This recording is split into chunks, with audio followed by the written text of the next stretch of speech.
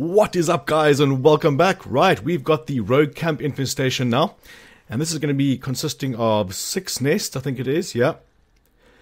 And all these videos I'm putting up on the survival mode is kind of in aid of the surviving trophy. What is that trophy called again? Let me have a quick look.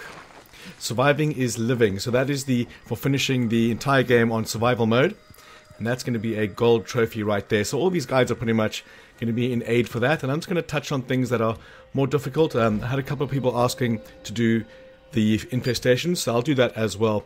As you can see there, I'm putting down a proximity bomb because to me it's the only place I found that it's the most effective, because if you're doing it with hordes and in caves and stuff, then you know when they're running out, it's going to explode when the first one hits it, whereas with the nests they kind of spawn in there once you set fire to them and they all peg pretty much instantly. Except for this one because it has multiple exits, so I cover the back exit and the proximity bomb will sort out the front. You can see there 3 of them got killed with that bomb, which is more than enough. Now the game is still so very buggy for me. Like yesterday I played pretty much as long as I could, and sure the minimap isn't there, but if you push survival vision then the minimap pops up, especially when you're on your motorbike. You push survival vision and you can see where you're going. But today I log on and there is no minimap at all. Not on survival mode, not on the menu screen, anywhere. You have to use the full map to actually navigate. Now I'm getting used to it now, but after having it yesterday and now today it's very buggy. So we can head over to the next infestation. Another little buggy thing that's happening is if I take out a deer or an animal or something and they're on the ground, that area turns into one of those areas where you have to search for clues with the blue circle, and there is definitely no clues or anything to search for there. It's just like a bug where it's not just showing me where the animal is, it's actually creating the area where I've got to look for it. Now I don't know if that is meant to happen with the update so it's easier to find. I do not know, but right now the minimap thing is slightly irritating, but going to the big map is going to be fine. It forces you to look at the surroundings more, to know where you're going and not having to actually consult the map. So this infestation, I like to sit right over here because they all come running straight towards you along the side of the house. And the crossbow, significantly increased damage crossbow, is one of the first things I gunned for because it is obviously a recyclable ammo, and it'll kill any freaker or any of these swarm of freakers in one hit anywhere on the body, like 95% of the time. 9 times out of 10 it'll work. So very, very, very useful. As well as obviously you can see the picking up of the bolt afterwards is essential for that as well. But doing this all stealthily is definitely going to be better, and I prefer to do it during the day because not only it makes for a better video so you can see what's cutting, but all the freakers are going to be bunched up inside waiting to come out, so you can kill multiple with one bomb, as you saw earlier. Okay, crafting up here, getting some gear in. We're going to head over to the next one. This one has multiple exits, so I'm just going to grab this wood here quickly. Yeah, so having multiple exits is going to make it more difficult, but if you hide in the shrubbery here, sometimes they'll see you straight away no matter where you are. So this time I decided to hide just across the road over there behind the dumpster. And I think only 1 or 2 guys come out, and then there's a glitched bird and a glitched freaker as well, stuck in the room. Unfortunately. Still very buggy. And there's a bird stuck in the corner up there. Something out of the Matrix. Okay, so we're going to torch this. We're going to tuck tail. Now, in past playthroughs, I have waited like too short of a time, and then you go up to it and they all come running out, and then you have to use your melee weapon, which means you have to use scrap to repair it. So getting them with the crossbow is definitely the best option for me, that I feel is the best option, because like I mentioned, it's recyclable ammo. As you can see there, only 1 dude came out, so I was quite cautious, because they like you to wait a bit and then they all come running out at the same time. But this was also glitched.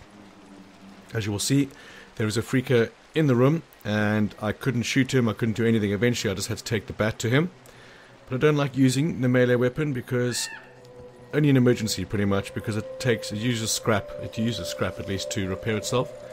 I wonder if I saw that bolt on the ground there that I see now. So I'm going to skip forward a little bit with this because he just wouldn't fucking die. There it is.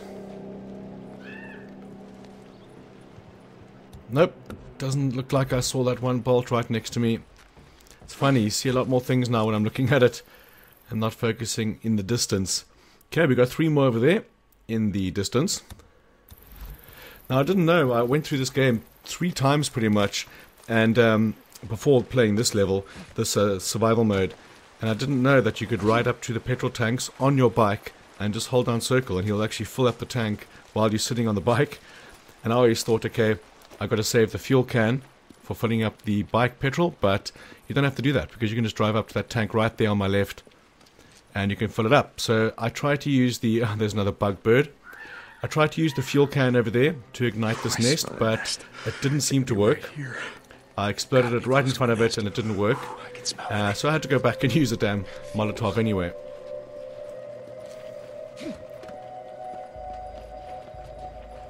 So I tried to do it like this, like someone would, but I want to skip ahead because it just didn't work. It blew up, but didn't catch fire. So we're going to use the molly once again, and in this one I think only 2 guys came out, 2 or 3. One guy's on fire straight away. I think there was one more we'll see now with the experience. Yeah, so only 2 guys were in that nest, which is nothing. I was expecting more, and to be honest, I wanted more. I wanted them to come chasing me. And I hope the buggy aspect of this is not affecting the actual survival mode, you know, mechanics, because that would suck. Because the whole disappearing of the mini-map over one day without any update happening last night is pretty damn weird. And also, some other things are disabled, like the survival vision. You can't see enemies through walls. You can't extend the survival vision, which makes it a lot more difficult. And, you know, that definitely makes it more immersive because you can't see around the walls here. And I just hope it isn't buggy, because sometimes when you're doing survival vision, you can see them, like little speckled people you can see through the walls. So it's not like completely gone, but it is definitely mostly gone. And those guys are coming out of the walls themselves. Yeah, the significantly damage increase in the crossbow is definitely the way forward. Because a lot of the time you'll get your bolt back, as you know. Now I could hear someone very close, but I just couldn't see where they are. They're actually downstairs, or outside, downstairs. Now, I like to have a look in the nest areas. I mean, there's definitely the residue, which I'll come back for when I need it. But sometimes there can be a chest as well, but not in that one. I don't know what happened here. I think I made too much noise and I got a group of them to pop out of the nest, which probably was avoidable, because then when you burn the nest, they come out again. I think it was just 2 or 3 guys. I should have thrown the Molotov sooner here, but I didn't. Just checking it is the last nest. Definitely should have thrown it sooner, but I didn't know the 3rd one was popping out there.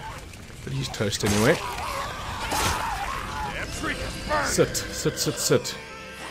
Yeah, so there was actually 3, 4, 5 coming out before I actually burned the nest. So like there, he would have hit me if I tried to hit him straight away. So you kind of got to roll away. Even this hit over here was quite risky because she's running towards me. Luckily she didn't go for a slapperoo.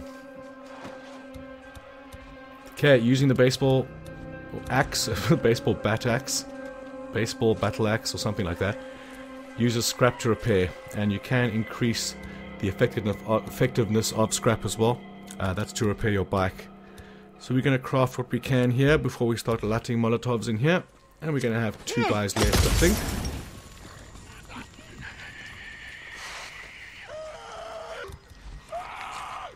Three guys. 2 guys.